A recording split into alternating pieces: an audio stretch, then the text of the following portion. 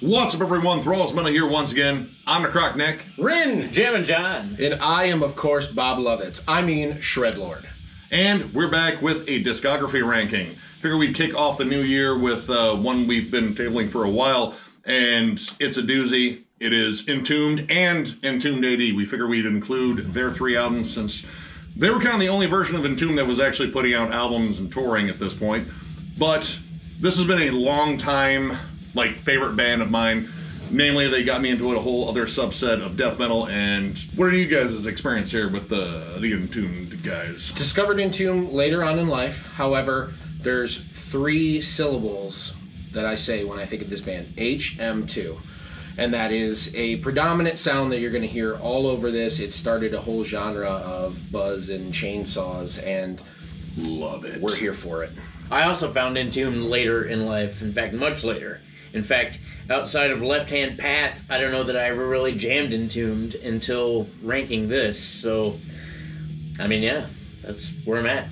You crazy bastard. No, I'm almost in the There's same a lot of shit, you know? I mean, you're going to miss some of it, unless you're Nick. You're going to miss some of it along the way. And Entombed was just one of those things that I heard in passing and was like, eh. I saw the video for Wolverine Blues on Headbangers Ball in 93 or whenever that album came out. 92? 93? 93. God, you're about 23 years old then. Yeah. Bought it on cassette tape and then never really listened to them ever again for some reason. But here we are, listening to it all. Yeah. So, a little backstory about Entombed. Before they were Entombed, they technically formed in 1987 in Stockholm, Sweden as Brainwarp, and then quickly changed the name to Nihilist. Now, Nihilist consisted of guitarists Uffe or Ulf Sederlund. I find both names, so he's either Uffe or Ulf. Alex Hedlund, drummer Nick Anderson. What a name. It's a great name, really. It's tremendous name. It's one of the best names. It's alright. Bassist Johnny Hedlund and vocalist Lars Goran Petrov, affectionately known as LG Petrov. Now, this band pretty much generated a nice underground buzz. They put out some demos, and it kind of started the whole death metal movement in Stockholm. Now, the relationship of the band was kind of strenuous, namely between Johnny Hedlund and everyone else in the band. So, what the band did was essentially break up Nihilist and then reform with everyone but Johnny and remained Nihilist. So, yeah, kind of a tenuous breakup there, but they didn't really keep Nihilist for very long. In fact, they changed their name to Entombed not long after, and in 1989, they recorded their But Life Goes On demo, and not long after that, they were picked up by Earache Records to put out their debut album. So they went to Sunlight Studios to work with one Thomas Skogsberg, which, if you're into Swedish death metal, he's a pretty famous name because there's a lot of bands that went to him and his studio to get this ultra gnarly sound. And on June 6th, 1990, they released their debut album, Left Hand Path. To literally the surprise of no one that watches this channel, this is my #1 album. Most telegraphed punch I think I've ever delivered. I might have just emailed you that I was going to punch you 6 months ago, and you had all this time to prepare for it. This is one of my favorite death metal albums of all time. The title track, that whole bridge where they do the score to Phantasm is fucking brilliant. But, dude, literally every track in here, and I'm going to name a couple before these guys get a chance to. Revel in Flesh, Bitter Loss, But Life Goes On. Yeah, it made it on there too. And Drowned. This album is a fucking classic. It is essentially Leprosy for the Stockholm scene. Whereas Leprosy kind of took off everything in Tampa, this is that album for Stockholm. What y'all think? I'm but that life, Jerry. I'm all but that life. This is my #1 as well. This is a milestone metal album without question for a couple different reasons. It basically kicked off the Swedish death metal sound for the most part. There are others that would come along and do it, but they're one of the forefathers. The tone alone on this album was so influential to so many different metal bands that everything about this album, from the sound of it to the riffs and the creativity behind them, is just super influential. And for a debut album, it's hard to kick ass on a debut album like this. Morbid Angel does it though, right, John? And subtle barb. You'll live it down one of these days. I think this is a gem of the entire metal spectrum. Obviously, these two guys hate this album. I don't know why, because it's such a great album. I just don't understand why it's not your favorite. That's certainly not number Both 6. you guys. Definitely not number 6. Jesus Christ. Did I guess piggyback off what these guys said? This is a monumental album in time. You hear the sound of this album in so many bands today. You know, I think everybody does their best to pay homage to a real trendsetter for this genre of metal. Of course, Revel in Flesh, But Life Goes On, Bitter Loss, Morbid Devourment. It just has a lot of heft in this album, and like Shred said, the tone is killer.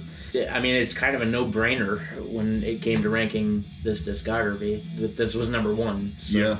Think about how many bands are actually named after tracks on this album. Yeah, well, that too. Yep. Number 1. What are you gonna do? It's the cornerstone of the Florida death metal scene. Oh, what? Right? Yes, often duplicated. All of it. Always replicated. Good. Like Phantasm 19. How many sequels they have? It's not 19. 5? 6? I don't even know anymore. So needless to say, this debut kind of became pretty legendary pretty quick. They played a ton of shows and further established this band's presence in the whole death metal, just scene in general. Along the way, they actually got Lars Rosenberg to join as their official bassist, since Uffe actually recorded the bass lines for Left Hand Path. He came from the band Carbonized, and before they hit the studio to do the follow-up, they had a personal spat between the rest of the band and LG, and LG was actually fired.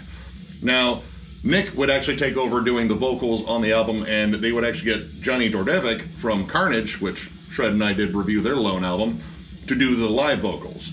LG would join the band Comic-Con for one album, and while they might have been slightly fractured here, they went back to Skogsberg once again at Sunlight Studios, and on November 12th, 1991, or if you're in the US, it was February 11th, 1992, they released Clandestine, or... what else? Clandestine. That's like a horse or a bear, I don't know which. Dr. Clandestine.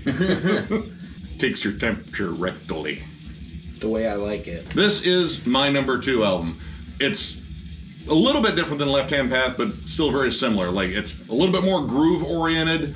I think the production, they made the guitars even heavier, if that was possible, if they did. Nick does a pretty good job on vocals, though I do like LG's delivery a little bit more. And I would just say it's a worthy sophomore album. I love the artwork, especially on this one, too. I mean, Dan Seagrave does incredible artwork, but not quite as good as Left Hand Path, but few albums are. Sinners Bleed, Living Dead, Chaos Breed. There is a galloping chug in there that will just melt your fucking face. Awesome album. It's not as good as Left Hand Path, and it's not as good as my number 2, but it's number 3. Good songs, better production, good job, keep going that way, but we'll find out if they did or not later. They don't. Yeah, this is my number 3 as well. It sticks with the Left Hand Path vibe, kind of. This has got a little bit more thrash influence in it. Songs like Sinners Bleed, that's got a great guitar and drum performance on it. Vocals start to get a little hokey.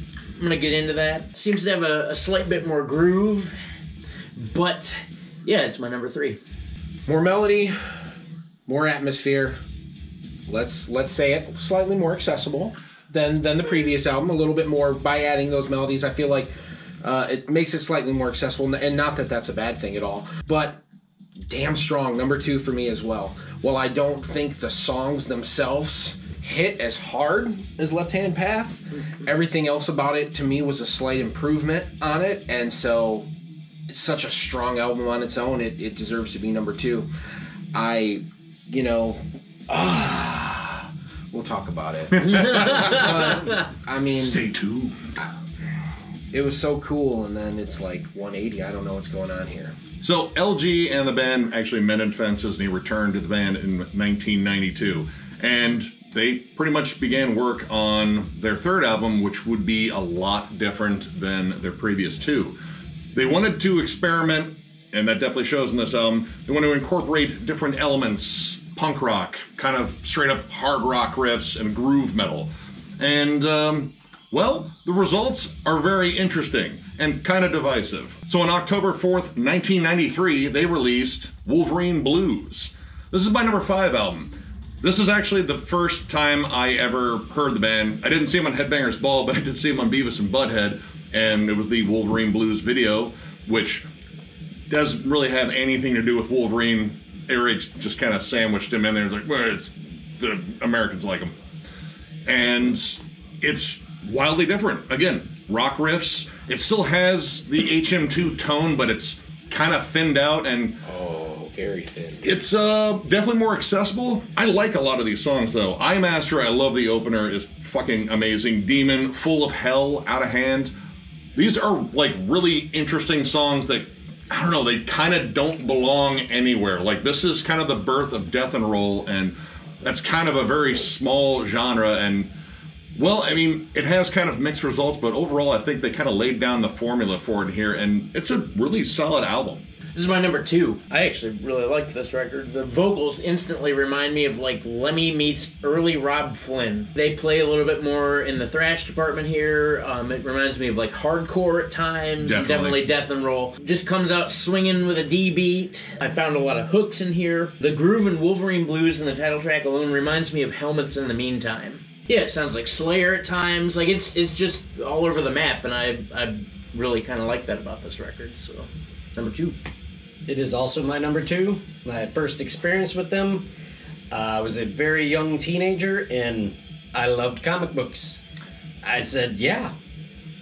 Later, doesn't have anything to do with Wolverine, but hey, I bought it on cassette, so yay. It was when I was trying to figure out my heavy metal identity, groove, Pantera, White Zombie, Sepultura, and for some reason, Entombed just got lost, because then I found Fear Factory and Machine Head.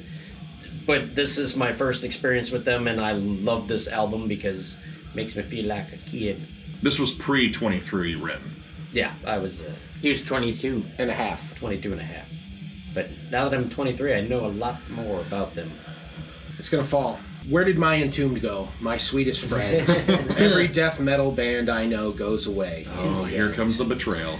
The betrayal was not that bad. I enjoy the album Wolverine Blues as an album of music, but Entombed's name's on it, so it's kind of weird. And however, it doesn't become weird as we continue on with the discography. But this whole trend of, you know, the more sludgy stuff, and I mean, Wolverine Blues is still extreme. Like, I mean, it's still extreme, but it has, you know, more of the sludgy, rocky kind of vibe. I mean, it could have been a COC album, like we were talking about. Yeah. And that's a little weird for me because they just put out Left Hand Path, and I'm like totally just created one genre and then said, no, fuck that. We're out. Peace.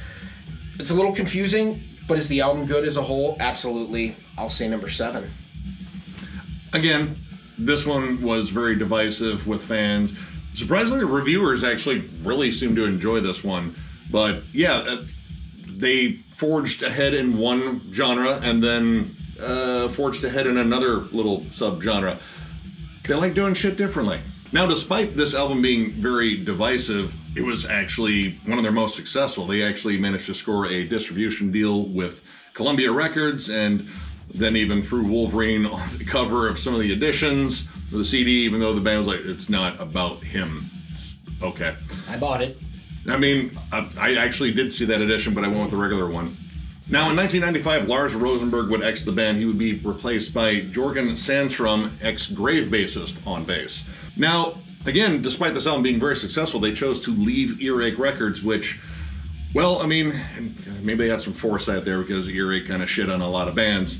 But they kind of went around shopping for labels. They even tried East West, since Pantera had actually, you know, kind of latched onto that label and had some success. They had an album ready to go, but they were still turned down. Now, they ended up just forming their own imprint, Three Man Records, and then got a distribution deal through larger labels, namely Music for Nations.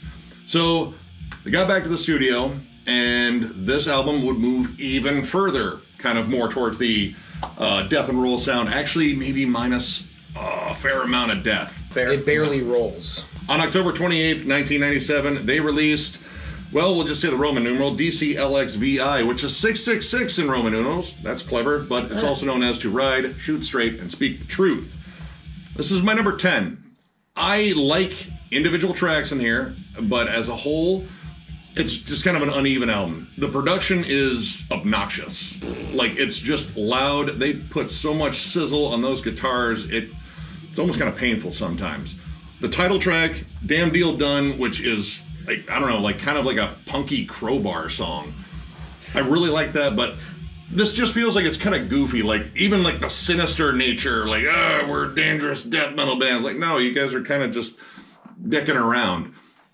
I don't know, like, I feel like this is kind of like a loss of identity there, and they were really just trying to push really hard, trying to replicate Wolverine Blues. But, I don't know, you just get this uneven album that's maybe more humorous, and, I mean, it has some decent songs. But overall, yeah, landed number 10 for me. It's my number 9. This sounds like a watered-down version of the album prior. Yeah. It's strange. First of all, the production, I think, is just... I think it's butt the whole way through. The vocals, though, kind of remind me of Lynn Strait. If anything, the album as a whole is kind of like a less heavier snot. Somewhat peculiar, sounds more like a gruff Danzig. It's weird, and I don't really like it. LG can carry a tune, but I prefer him growling. Right. It's just weird, and it definitely was not up on the list for me. I have it at number 7, kind of middle of the road. But things that he just said I didn't really think about, so maybe that's why it's high on my list, because I like Snot, I like Danzig. Maybe that's why. I like the groovy Wolverine Blues stuff. This is more like it, not as good, but that's probably why it's in the middle-ish. It screams of like a very like mid-90s metal album. Yeah, and that's when I was not 23. This is number 11 for me. When did Jerry Garcia come back from the dead and decide to start a jam band of metal? Like, this stoner vibe. Was he dead by then? Yeah, he was dead by then. Oh, he was dead by then. Yeah. Gratefully. Yeah, gratefully. Oh. He was entombed. It all connects. Regardless of his enclosure or not, this album is really just a lot of filler to me, and I did not find many things redeeming about it. I did not think that it could get much worse as far as this discography went until I listened to the next album. Now, despite To Ride, Shoot Straight, Speak the Truth actually having, kind of a mixed reaction from the fans, it was reviewed really well. In fact, it actually finished second in Metal Hammer's Best of 97 poll. Now, this marks one of the first major departures in terms of band members. Nick exits the band, and he wanted to continue focusing on his rock band, The Helicopters, which they're awesome and distinctly not metal. Now, the problem was he was actually the main songwriter for a long time. He actually pretty much composed all that wonderful shit that we heard in the first 3 albums, and, well, maybe a little bit on the 4th. So Peter Stjernvind, I'm sorry if I'm butchering your name, formerly of Merciless, joins as their new drummer. Now, for this album, they did actually tour heavily in the U.S., actually for the first time since 91. And when they went back to record their new album, well, they did not go to Thomas Skogsberg. They went to one Daniel Ray, who actually had worked with Ramones and White Zombie to produce this new album. Now, Uffe Sitterlund would become the main songwriter on this one, so I guess a lot of this album goes to him for the blame. Oof, yeah. So on November 16th, 1998, they what the fucked their entire fan base with Same Difference. But it was different. It was Much different. It wasn't same. There's nothing entombed about this album. Maybe LG's vocals. That's it. This is dead last. For me, it's dead last. Yeah. Yep. There were a lot of people that asked me why I didn't bring up this album in terms of the video I did about 10 terrible albums that aren't Saint Anger. And this is why, because I get a shit on it here. This was their alternative rock gamble, and holy shit. That's what I said. It's like bad. It's like the crap that was on 89X, one of the former local radio stations here, right before they went out. Oh, it was, God. Like, I thought this was like Bad. Late 90s version of butt rock. Like, all right, late 90s were not a great time to be a metal band, especially a death metal band. And yeah, you were kind of forced to adapt to a changing culture, and they didn't do it so well. No. But they did not have a DJ. They didn't have a DJ. Kudos to them. Yep. It doesn't... Maybe the DJ would have made it better, though. I'm already out of nice things to say about this album. The supreme good should be the supreme bad. Let's see. What you need is punky and okayish for a terrible album. The title tracks, Southern Sludge, not great.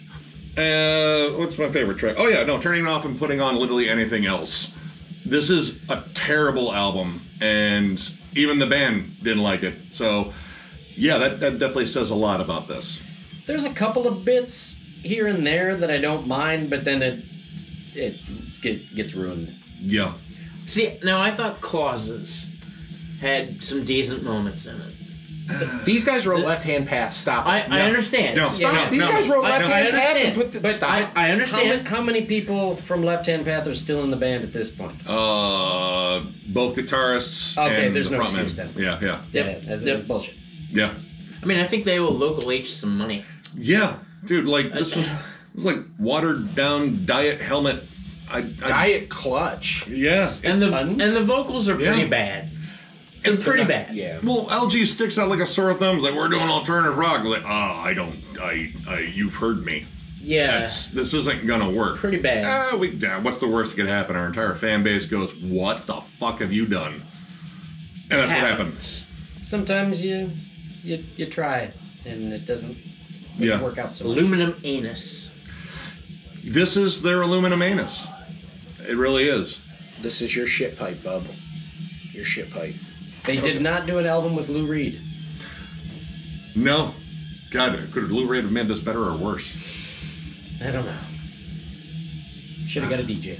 So, pretty much the whole period after this album was a lot of, well, that didn't work. Still, they managed to tour and they landed a really cool tour with Meshuggah and Skin Lab, and I imagine they didn't play much off of Same Difference on that tour. Now, to essentially kind of save the fans, they put out an EP of covers called Bad Juju in '99, and that pretty much bought them enough time to get back to the studio and right a lot of wrongs. The next album, they wanted to be raw and heavy. They wanted this album to deliberately sound grittier than hell, and well, I think they definitely did. They tapped one Nico Elgstrand, who actually assisted on the production on Bad Juju, to produce it, and they produced it with the band as well. So everyone kind of got in there and made this thing the big, dirty, nasty album that it is. This thing was recorded and mixed in 18 days. March 6, 2000, they unleashed Uprising. This is my number 3. This is Death and Roll done fucking right.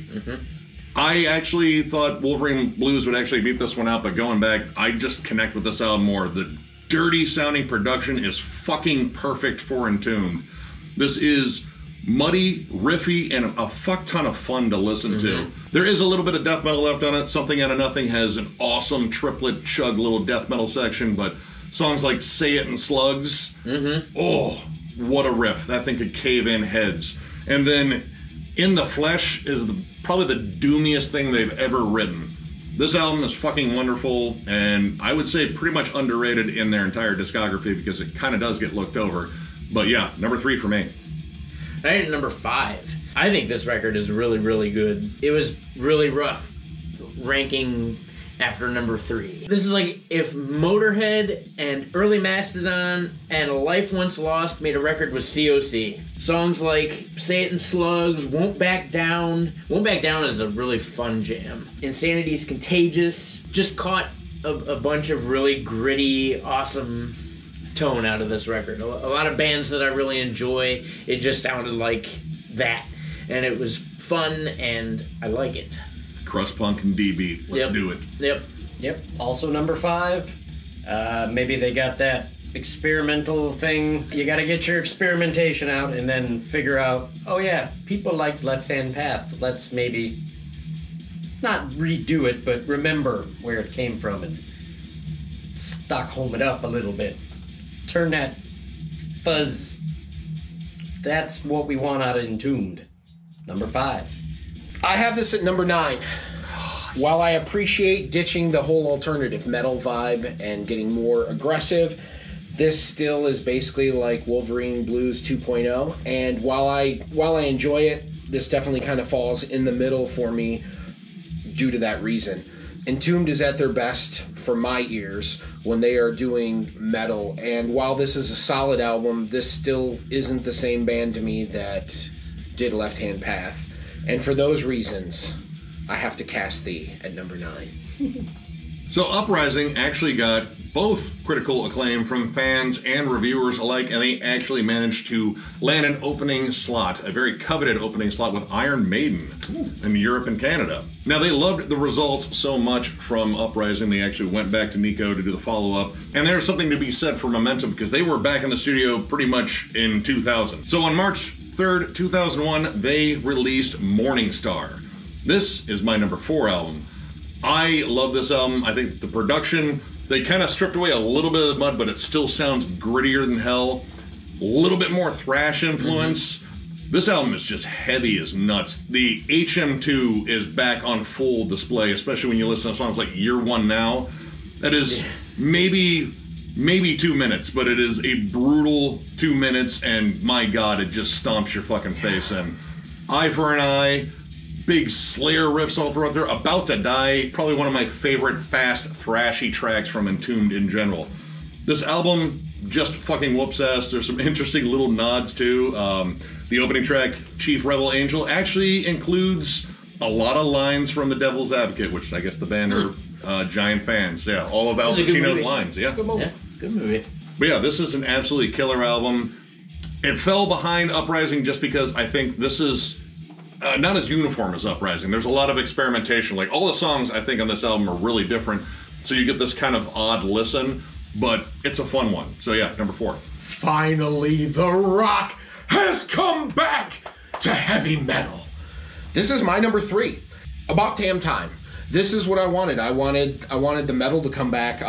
Thrash, yes please. The track Year One Now and About to Die with that thrash influence really kind of propel the excitement for me. I am finally back into loving some Entombed at the moment because that whole blues rock experimentation stuff was not for me at all. So this was number 3. This is one of the best bangers to me since Left Hand Path and Clandestine.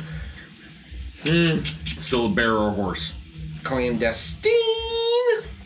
And yeah, I'm glad they came back with a ripper on this, man. I love this album. It's really good. You should check it out. Number 4, what everyone said. Up the tempo, up the fuzz, the cleanups balls. and stuff. Yeah, balls are back. Oh, Yes. God. Balls are back. What I said about Uprising. They like that kind of stuff. Okay, let's do that. And maybe we like it too. Attitude. Yep. Attitude, balls, momentum, balls, a lot of balls. Balls all over the place. Balls to the wall, man. I think you're really honing in on the balls. I also had this at number 4. This is a killer album. Immediately, just get reminded of Slayer. Just right off the bat. It's thrashy. It gets even darker. It kind of is the next best thing next to Left Hand Path as far as tone is concerned. Oh, dude. I think Ensemble of the Restless, I think, might be one of my favorite Entombed tracks of all time. Like, that's pretty solid. Tons of hooks, tons of groove. Vocals are better. Oh, yeah. I think in here. He sounds like he's really just projecting the shit. Yeah, out of just it. belting it out. I will say Mental Twin, in my opinion, could have been a B-side on Same Difference. It's an odd song. That's just what I'm going to say. I think Young Man Nihilist is kind of odd, too. But yeah. But overall, this is a really solid record. So naturally, because they're Entombed, they toured their dicks off and even did a special one-off performance at the Royal Swedish Opera with the Royal Ballet Ensemble in 2002, and then that was later released as their Unreal Estate live album. It's very strange. And also during this period, of course, they were working on new material. Now this time they actually tapped Pell Wigwam, that's his nickname, Gunnerfelt, to produce this new album. Yes. How many umlauts? I don't know. I didn't type them in there. Oh. But he also worked with the band on this one, and on August 3rd, 2003, they released Inferno. This is my number 9. This album's odd. First off, Wigwam didn't do a great job mixing this. Oh my God, no. This is a very muddy album, and it's not like the cool muddy that Uprising was. it's just like, it sounds like it's poorly mixed. The songs are kind of all over the place. You kind of got, again, that death and roll vibe. You got some punkier tracks, some slow, doomy, groovy tracks, especially Children of the Underworld and the opening track, Retaliation, which I do think is a banger. But it musically kind of sits in between Uprising and Morningstar. But honestly, it just kind of feels odd. Like, especially the weird lyrics make an appearance. Oh my god, dude. Flexing muscles? Jerking off as a flexing. No, I don't want to know about your experiences at the gym. No, it's just a strange album.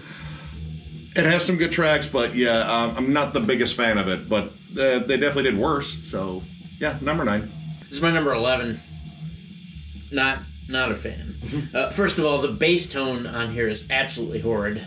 It's gone. It sounds like they put pillows over the guitar cabs and then recorded. Wet mattresses. Yeah, like, and then put the mic like directly against the pillow. I think they lost steam coming out of Morningstar. Maybe they were just, I don't know what they were feeling, but it wasn't this record. The songs start off with decent potential, but then they all kind of melt into one another as far as the overall structure and same feel to it. And the lyrics. What the hell? Yeah. Dumb as fucking fuck. No daddy. I'm not giving daddy a kiss. It's not happening. It's different when you can understand the lyrics. And yeah, I definitely run into issues with that later on here. Like the lyrics to That's When I Become a Satanist. Those are fucking dumb. Those are, I think those are kind of endearingly dumb. Like it's fine, right? You're just like, oh, but nah. Yeah, I got it at number 9. I think maybe that's why I like it a little more than some other ones. Yeah. The lyrics are different. Not nearly as good as the last few albums, 2 albums.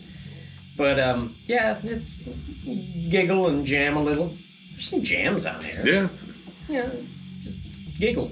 No. What the fuck happened?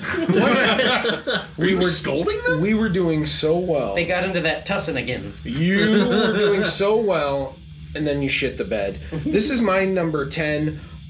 There's really not that many songs on here that I get into. I was more than disappointed, as I'm sure you all can tell by my speech, that, the death metal just kind of started to trail off again, and that made me a little bit nervous. So He's not mad.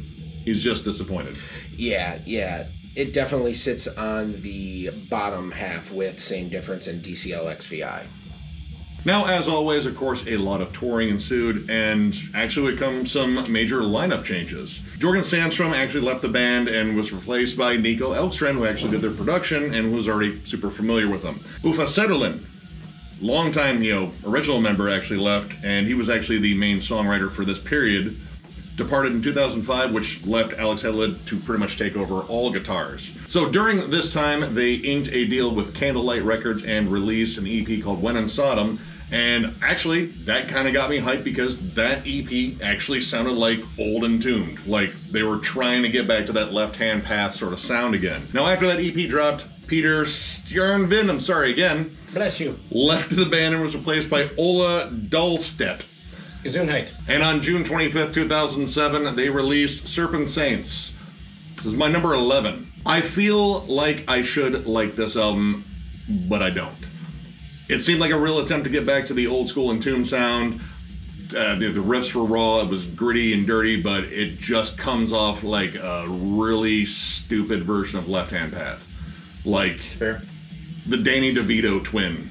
It's just the leftover crap. I don't know how else to explain this. Like, it's just dumb. Especially when you get down to lyrics again. The whole, you want to bite my cock on a muck? No, we don't. Nope. I don't even know.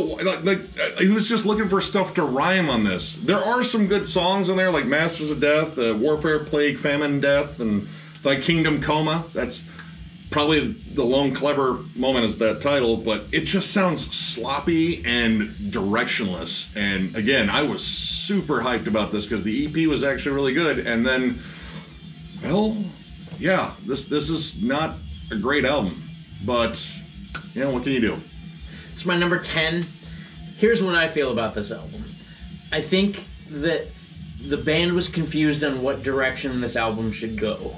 because I think a lot of the songs sound mismatched more than anything. Yeah. They didn't take the left-hand path. No. Win in Sodom is a ripper until the choir comes in with the stupid chorus. In the Blood opens heavy, but it's where I think it starts to derail a little bit. The mix was improved a little bit. A little bit. Very compressed. But I think even from song to song, I think the mix changed a little bit. It was another strange one. Yeah. And the kind of Rob Zombie meets Max Cavalera on the vocals. I just think it was meh. It was meh. Yeah, that's where I'm kind of at. Number 11 sounds good, but yeah, meh. Songs are there. If you like songs, there's some on here. Yeah. Yeah. Not it's not same difference. No, it's it's not. different, same difference. The intent was there. The intent and the want to get back to that old sound was there. Yeah, it's honest. It's just a honest meh. Like you threw the ball hard down the lane, but it bounced and skipped over and hit someone else's lane of the bowling alley. That's pretty much it. A pinfall. I've been there. I've been there. I couldn't disagree more. Oh boy. This is number 6 for me. Oh my. It is my least favorite of the original Entombed's actual metal albums, but I still enjoy it a lot more than the whole, stoner rock, blues rock kind of era of this band. Songs like When in Sodom are pretty nasty, even with the choir chorus. Masters of Death and In the Blood are huge standouts to me. Yeah, it might seem a little bit all over the place, but they've had some all over the place albums in the past, and it's been okay. Still, I enjoy this more than the whole stoner groove, because to me, I would rather hear other bands do that. So I just didn't particularly care for that brand. So maybe that's why it's pushed a little bit higher to me than you guys, because you guys are a little bit more less picky, I would say, when it comes to that stuff. So number 6 for me. So now we get to the AD part. But before that, we had a member added. Victor Brandt actually joined on bass. He came from Aeon, and then Nico actually moved to guitars.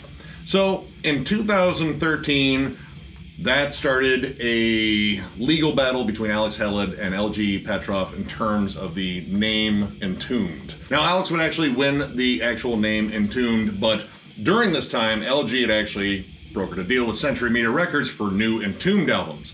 So, essentially, LG was forced to change the name to Entombed A.D. Now, I think the main reason Alex won was because Uffe Sutherland and Nick Anderson were actually going to be part of another version of Entombed, and that pretty much made the whole court case drag out pretty long. And, well, I mean, courtrooms are so much fun. Just ask Fear Factory. They've been in one for the last 2.5 years.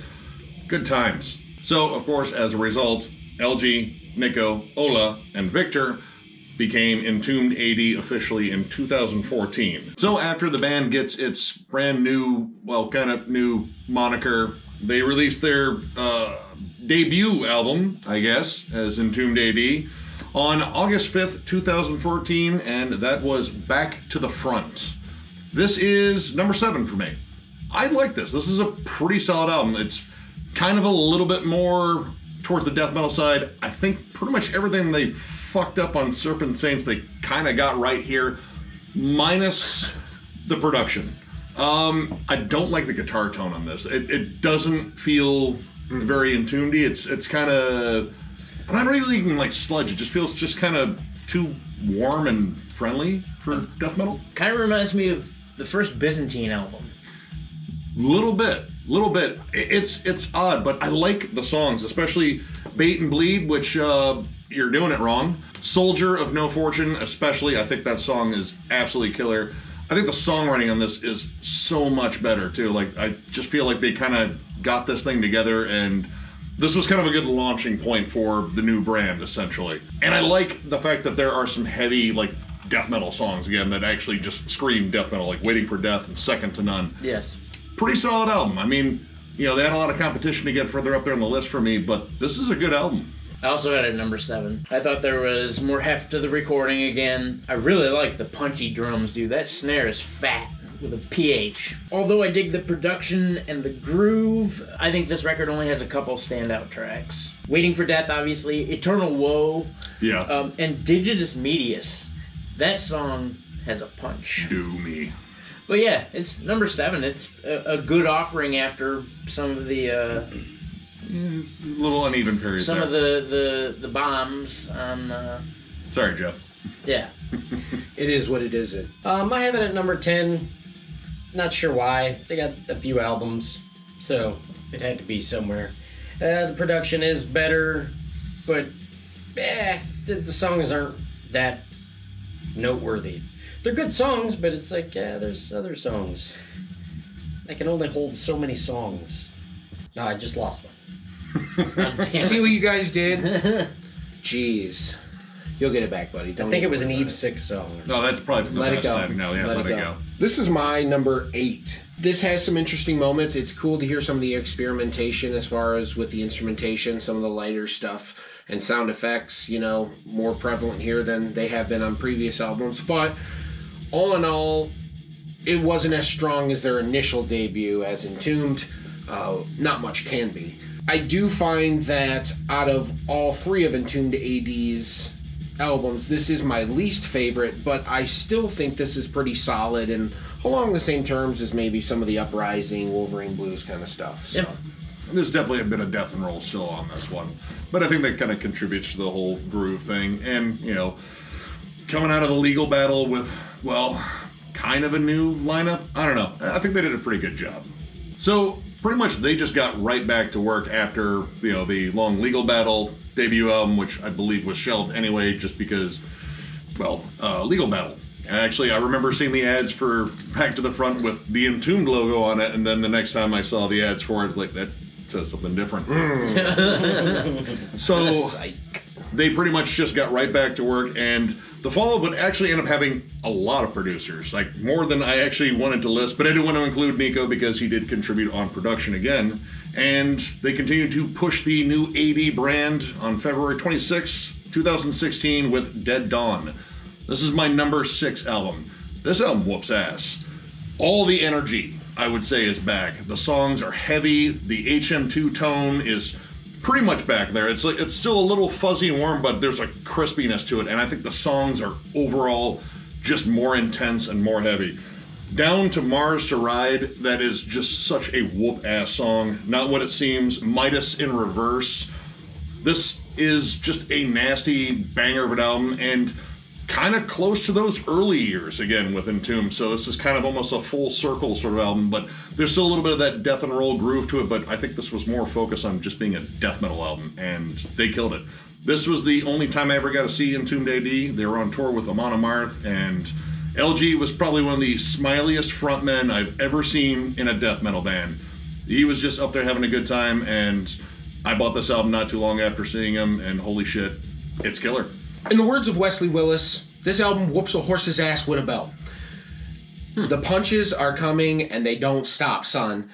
This album is my number 4, and easily, well, I shouldn't say easily, but it is my favorite of the Entombed A.D. small discography. This album is definitely a revert back to the first couple albums and their veins of musicality that are entrenched in more evil and darkness. And that's what we're all about here at Thralls of Metal, is the evil and the darkness. So Darkness. This album is filled with excellent guitar work, great songs, and just aggressiveness that doesn't show up on some of their other discographies. This is a gem to me. Number 4. Number 6. It's a banger. I just have, 5 other ones above this one. The hunger, little spurts of hunger and balls. Little spurts of balls. And we hunger for the balls around here. And that's the lottery hunger videos with for the the balls. balls. And they're nice and marinated and tender. So butt life has changed to ball life? We're ball famished. Butt ball life. Dead by dawn. Dead dong. Dead dawn. I had this at number 8. I'm not gonna say that the songs were bad on this album, because they weren't. I thought it had like a kind of a Baroness feel to it at times. Yep, that's what I heard. A Baroness feel, but more rock. Dead Dawn reminds me of a like a Black Label Society track on the verse. Yep. I mean, there are chuggy grooves. There was some thrash again. The lead work was really cool. Here was my thing. For me, at least, the songs had the same tempo for the most part, and subsequently the same groove, like throughout the record. And I'm trying to see what you're saying. And that was a takeaway. He lost me in Baroness. That's a hard right. I disagree. That's what I heard. What do you guys think? Tell us in the comments below if you agree or disagree. Yeah, feel free to comment. I'm sure you will. Yeah. I'm commenting in my head right now. It's altars all over again, man. It always comes back to that. Dude, it came out when we were talking to him in Force. Yeah, dude, it's like, yeah, wait, didn't you have, like, altars? Like, no, dude, they called him on it. It was like, that's just, really? The lead singer agreed with me. He was being nice. He was being nice. So, in 2018, Victor Brandt exits the band, though he continued on with LG's other project, Firespawn, which eventually we definitely want to cover that because that was a kick-ass 3-album run they had. But during this run, their second guitarist who actually played live with them officially joined the band, Guilherme Miranda. And he'd been playing with the band since 2015, so he officially joined in 2019. So they needed a bassist, and they got one, Putz Weck. That is his real name. Putz Weck. P-U-T-Z, then Weck. Yeah, Putz. He joined as a session bassist, and he had a strange name. Good for him. Yeah. Good for him. They pretty much got the same ensemble of producers, again, that they had on Dead Dawn because they liked the overall feel of the album, as well as Nico, too. And on August 30th, 2019, they released Bowels of Earth. I actually reviewed this one on my own, when it came out, and I was super excited to hear it, and this is my number 8. Not because I think it's a bad album, it's just, he had a lot of good albums ahead of it. This is another solid offering, and I think, again, kind of pushed more towards the death metal side. This album felt a little bit more fun and loose, especially, Hell Is My Home, Bourbon Nightmare, holy shit, that song's I love the fucking whole accordion thing in the beginning of that. It's great. Like, it's just a fun, goofy album. Their cover of Hank Williams' I'll Never Get Out of This World Alive, it's awesome. There's sort of a Motorhead-like spirit to this. There's like a Lemmy vibe on even some of the tracks. And honestly, the first 3 tracks on this album just scream early Entombed. This is a flat-out fun album, and, well, sadly it'd be the last one, but they left off on a killer point. It is number 8, but again, a lot of competition. Still a great album. I also have it number 8. Yep, they were having a good time, and I guess if you gotta leave on a good time. And no. Because, yeah, who knows if they would have experimented more and have another Same Difference, or another clandestine. It's a horse, right? Or yes. A horse. But we'll never know. But we have 12 albums of... That's a face that LG made a lot. Yes. With more hair over his face. There you go. There it is. I had this at number 6. To me, it was like a thrashier left-hand path. The intensity is brought back. It sounds like they were kind of rejuvenated at this point, and they wanted to go all out and make a pretty killer, really fun record. Great leads in Torment Remains. The blast beats in Elimination I thought was cool, because you don't hear blast beats hardly at all throughout Entombed. That's a fun music video. Lots of drinking. Yep. Hooks all over the place. Rift City, as far as I was concerned. Through the Eyes of the Gods. To Eternal Night. Almost doomy, I think, at times. So I would agree. Yeah, it was a fun record, actually. I really enjoyed it, and again, what a way to keep going. This is my number 5. I like this album a lot. I found that those touches of doom and just the inflation of balls, if you will, the non-stop inflation of balls, really made this stand out to me. It is not as good, in my opinion, as Dead Dawn, but I think it is a hell of a way to leave off this discography because it's about as cool as you can do it, right? If the choice is a really badass, aggressive, heavy album or something like Same Difference, what would you want to leave off on? I definitely would want to leave off on Bowels of Earth. This was throwback to showing the people that every once in a while they play a heavy metal band on TV. They will have long hair. They will wear black shirts. So, as we said, this would end up being Entombed A.D's final album. And there's a horrible, sad reason for it. Sadly, in 2021, March 7th, we lost L.G. Petrov. He had a long battle with bile duct cancer. He made that public in August of 2020, and he seemed like he had a really positive outlook on it. He was even sharing pictures in the hospital saying, hey, gonna keep fighting. And that. Yep. yeah, it sadly took him. And honestly, just going through this again, like, he is one of my favorite death metal frontmen. There was just something fun about him. Like, he was kind of like one of those, like, metal spirit animals. He's out there revving up the crowd. He was joking with the crowd when I saw him. Dude, someone gave him a beer and he drank it on stage. Like, hey, thanks, man. And, he was just, kind of this awesome spirit, and he is sorely missed. Now, there is another version of Entombed, though, which, I don't know, it's interesting. They do have a lineup. They did do a live performance of Clandestine not too long ago and released it. And I've heard rumors that they would possibly record under the Entombed banner, but that remains to be seen. So in terms of Entombed's future, it's kind of up in the air, but the past they have is fucking awesome. What a wild band that really wasn't afraid to experiment. Sometimes a little bit of that fear should have crept in there and told them not to do it. Maybe don't hit record. Yeah, yeah. All the time. There was a lot of difference. It wasn't the same. I think they had the Dark Throne mentality of they were going to do what they wanted when they wanted, and they didn't give a shit.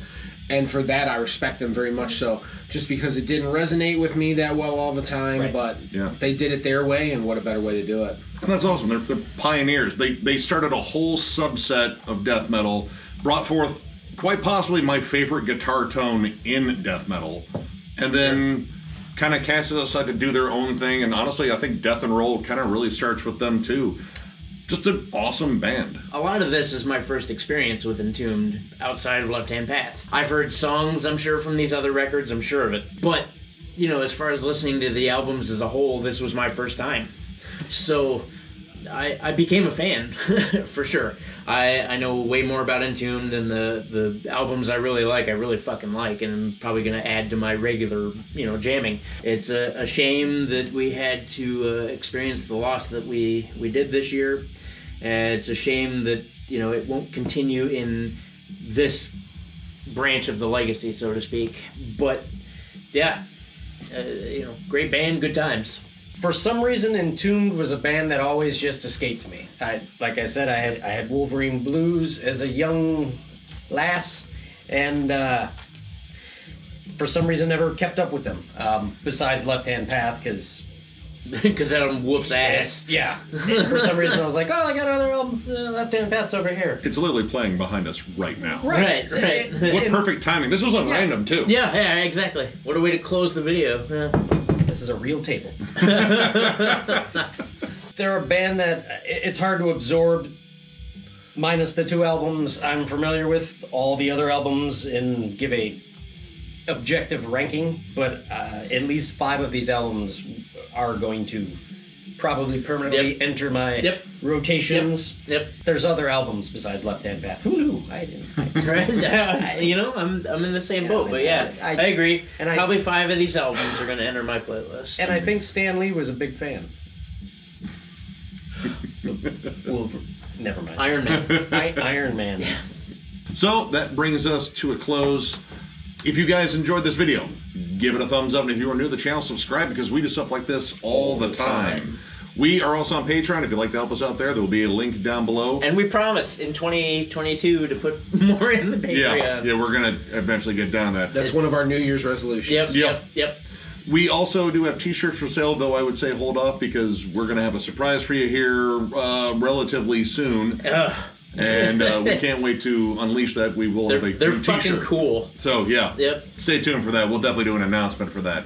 And, well, to further close this, we also want to announce what our next rankings are going to be. Well, we decided we were actually going to pick some bands that we wanted to cover that actually you guys have brought up several times in the comments. And, well, first off, I chose Carcass. I've been waiting to choose Carcass until the new album came out. It finally came out this year, and that immediately was my number one pick to rank this discography. Carcass all the way. I'm so fucking on board. My pick will be Exodus. I know a lot of you Thrashers have been asking us to do that one, and, well, they dropped a new album too. That's going to be fun. And we're going to get thrashy. We're going to wreck shit and listen to some Exodus. The way it should be. I've got one that's been a long time coming. I've been waiting for quite some time to do it, and figure there's no time like the present. I'm going to go with Mastodon. Mastodon, to me, kind of rebirthed my love of drumming, to be honest. The first time I heard Bron Daler, I was like, well... Dude, there you go. But yeah, I've been waiting to do it, and now that we got a new record, or two of them, now's the time. Petra, Tempora, Pantera will be my pick. I'm intimately familiar with their catalog, and it's relatively short, but the best. I mean, in terms of one of the most meaningful bands of my young years. Absolutely. I don't know if I would be sitting at this table if not for Pantera. Yeah. No. I'm going to be honest. Yeah. Make all the jokes you want about for real. us. I see what you say about us, Pantera fans and the memes, but I don't give a shit. I get it, but you're wrong. Right. I am not a felon. I am not a felon. None of us have had sex with a sibling, right? That is correct. Okay. Absolutely all right. I just wanted correct. to make sure. I didn't want to assume. And also, 2021 ended on a heartbreak, and I could not let this video close without a touching tribute to Rose Nyland herself, Miss Betty White. May she be up in heaven, having endless martinis and classy girl drinks with Lemmy and Jimi Hendrix. Have fun with LG, too. Raise your glasses. Betty White, you sweet, sweet lady. Fly high, Betty. Fly high. Stay golden. So with that, I'd like to thank you all once again for watching, and we will catch you later.